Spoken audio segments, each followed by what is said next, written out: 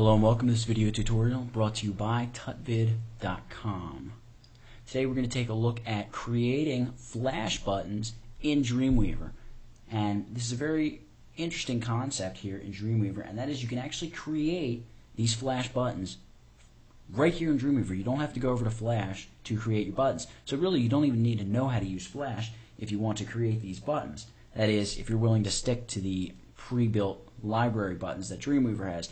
Dreamweaver has a decent sized library of buttons, and each button has a built-in, or most of the buttons, I shouldn't say all, most of the buttons have a built-in over and down state, and some of them even have sounds that are played when you roll over them. So they can get pretty fancy, and there's some pretty nice buttons that they have in there. So if you don't know how to use Flash and you want to add some buttons that are something a little special to your site, using Flash buttons can be a pretty quick, easy, and relatively painless way to spruce up your site. So they're definitely something that's worth learning how to do. And basically what Dreamweaver is doing is it's creating this button and auto-exporting a mini SWF file for you. And an SWF file appears in your site after you create one. So let's create one of these flash buttons here. Let's come up here to the media plugin area, and we're going to select flash button. And up pops the insert flash button dialog box. And we're going to give this button some button text. Now the button text is just the text that appears on the button. Let's say we're creating a contact button. Set our button text to contact, and we're going to set the font. We're going to leave it at Verdana. I kind of like Verdana. We're going to make it a little smaller. Let's set the size to 11. Give it a link. And we will set that link. We'll come over here to the contact page, and the contact page index.html. And you can give it a target, whether or not to open up on the same page or another page. Let's say open up on the same page. You can give it a background color. That's for the buttons that have some transparency to them. I'll show you them in just a second. And also, you're going to want to give your button a name, because Dreamweaver is just going to give it a generic name, i.e. button1. So probably going to want to browse. And right here, we're under the private folder. That's this private folder right here that we have in our files panel. And let's give it a name, such as contact btn, let's not use caps, .swf. And we're going to save it there. So you can see that we're going to save this as contact btn.swf. Now that we've done all that, let's check out some of these buttons. I'm just going to scroll through. Some pretty nice buttons they have. By the way, see when you roll over them, things happen. When you click down, things happen. Chrome bar, roll over and click down on that. And I happen to know that one of these, I'm trying to remember now which one has sound.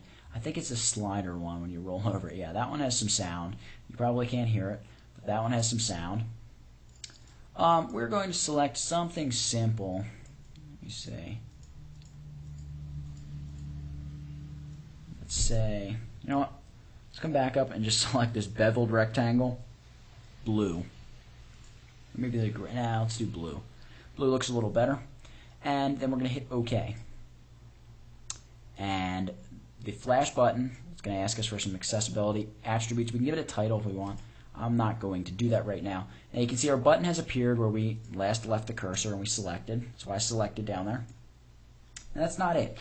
You can test the button by hitting play. We'll roll over it. And when you click down on it, something happens too. I didn't complete the click, which is why it didn't bring me to contact.html. I can save this page here and hit F12 to preview it in my default browser. And I'm going to scroll down, and when I click the contact page, it brings me over to the contact page. How nice. Okay, now let's take a look at editing these buttons. It's actually pretty easy to edit flash buttons. It's pretty much just a matter of double-clicking the flash button, or down here in the properties panel, I should say, hit edit. Brings up the insert flash button dialog box. So it's really easy to edit these buttons once you place them in. With that in mind, I'm just going to paste 5 of these in, because 5 would be what we'd use for this navigation bar. I've got 5 different buttons. Let's save this, and we're going to export it or view it on the web. Now you can see that in Dreamweaver it looked fine, but now that we have it out on the web, one of these buttons appears in the next line. We want them all to appear in the same line, and the way we're going to do that is we got to do a little bit of resizing. So what we're going to do is select this, and remember, it's vector. So really, I could scale this thing up. I could make this 400 pixels wide if I wanted. I want to do that. So I'm going to scale it back to 100. But what I would do is just basically resize this. I'm going to set the width to 80. And we're going to reduce the height just a little bit, say to 18.